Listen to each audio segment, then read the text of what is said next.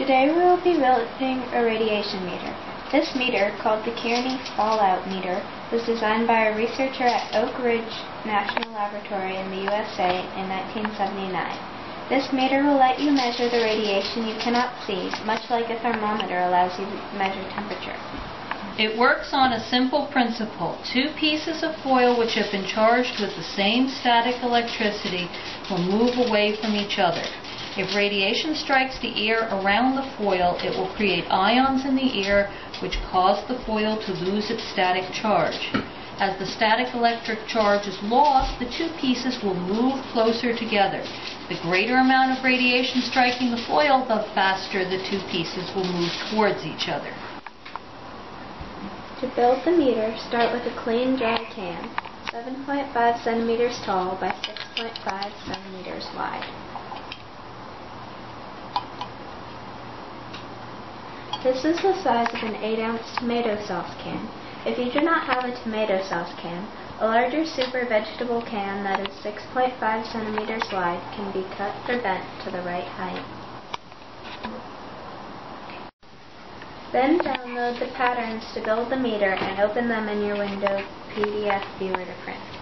There are 3 patterns you need: A for the can sides, B for the lid and foil leaves, and C for placing the string. Important that the patterns be the right size. Measure the green block on each pattern. It should measure exactly 8 centimeters. If it does not measure correctly, adjust your printout size to be smaller or larger until it does.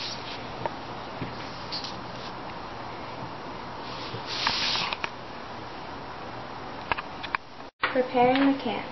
Cut out pattern A and tape it to the can.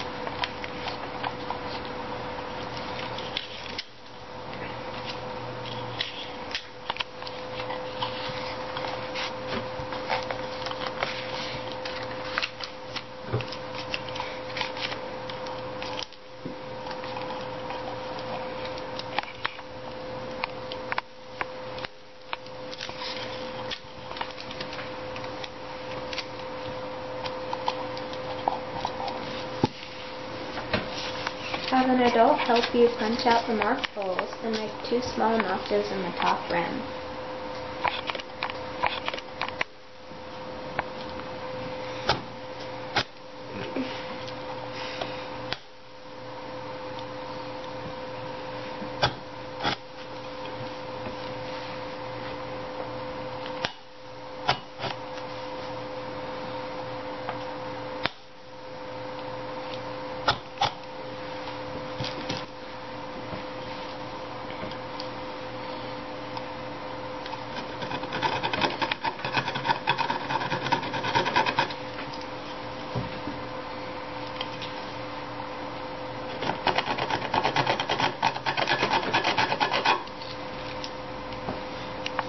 Thread a clean, dry, nylon thread or unwaxed dental floss through the holes and tie a knot.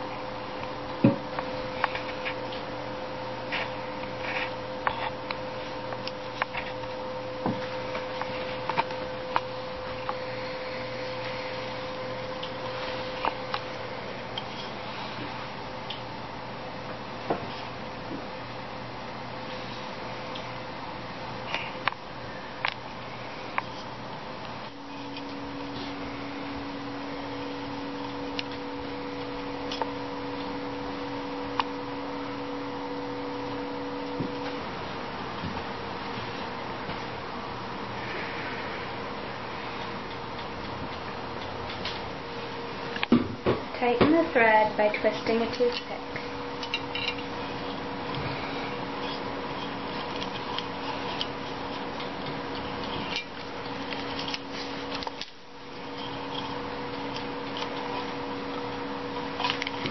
Locate the toothpick, the knot, and the holes.